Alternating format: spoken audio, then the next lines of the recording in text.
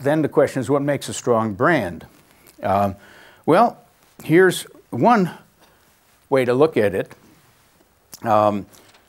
This formula of 3 elements was created by the late Peter Doyle, one of your very best young marketers. In his book, 1997, he said that, look, make sure your product benefits are clear and compelling, but maybe the competitor has clear and compelling benefits as well, but then add a distinct identity. You're just different. You have a different history, a different way of doing business, maybe a different set of activities, and then make sure you've built in an emotional connection with your customers. Now, you might say, hey, I'm strong on one. I haven't really developed a distinct identity on 2, and there's no emotional. In the session this morning, there was a woman who said her job is to brand the London subway system, which you never think of. You just take it, you know. She has a feeling that the emotional side needs some work. And how do you really make people proud and happy and going down the tube and using it? Okay, now another formulation that overlaps with that one was developed by Doug Hall. He's a consultant for P&G and actually does training courses in marketing physics, he calls it. Not a bad idea, marketing physics. Sounds scientific. Anyways, when he advises P&G, he says there's got to be an over benefit. Of course, a set of benefits, but something stands out about the benefit. But it has to be believable.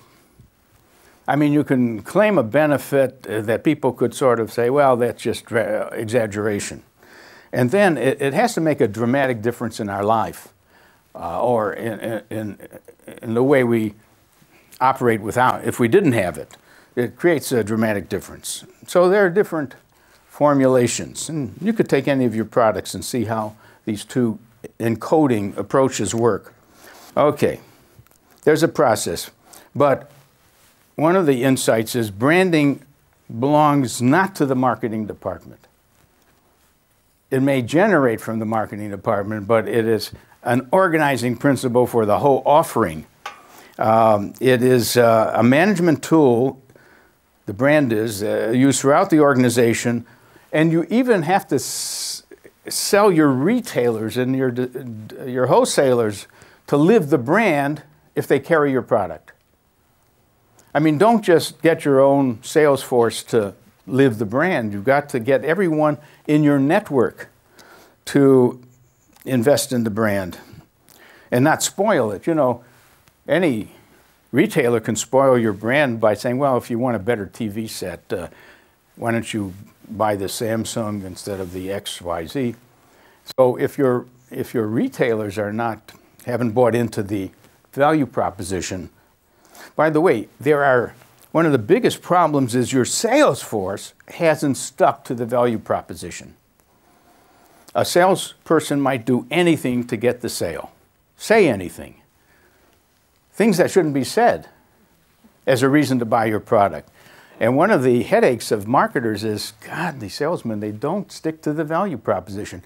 They'll cut the price. Instead of selling the price, they sell through the price by cutting the price and getting the sale.